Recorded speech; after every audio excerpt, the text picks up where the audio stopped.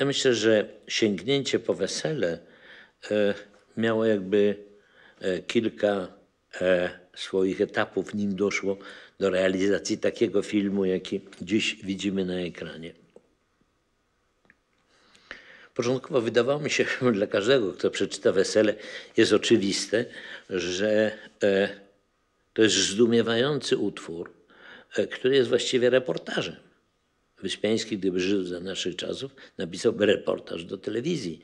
No bo można tak powiedzieć, że to jest wesele, wszyscy znajomi się schodzą, znajomi tego kręgu, który przychodzi do teatru. Wszyscy rozpoznają, kto jest gospodarz wesela, kto jest pan młody, a kto jest panna młoda, jej rodzice, a przyjaciele pana młodego. Stanisław Wyspiański tak dalece chciał się posunąć w swoim, że tak powiem, przybliżeniu tych pierwowzorów, których postacie przedstawił w Weselu, że chciał, żeby dwie panny, które występują na tym weselu, młode dziewczyny, żeby one występowały pod swoim nazwiskiem.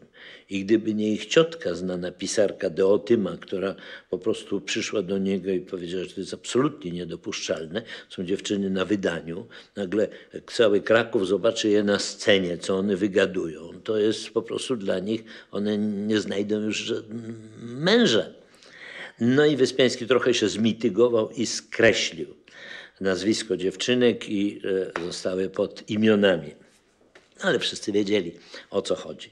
No, czy to nie jest to, co dzisiaj jest reality show, czy jakaś próba wywiadu ze znanymi osobami? Dokładnie to.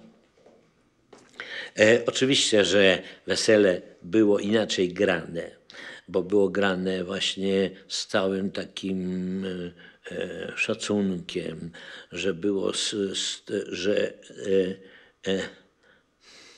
są celebrą.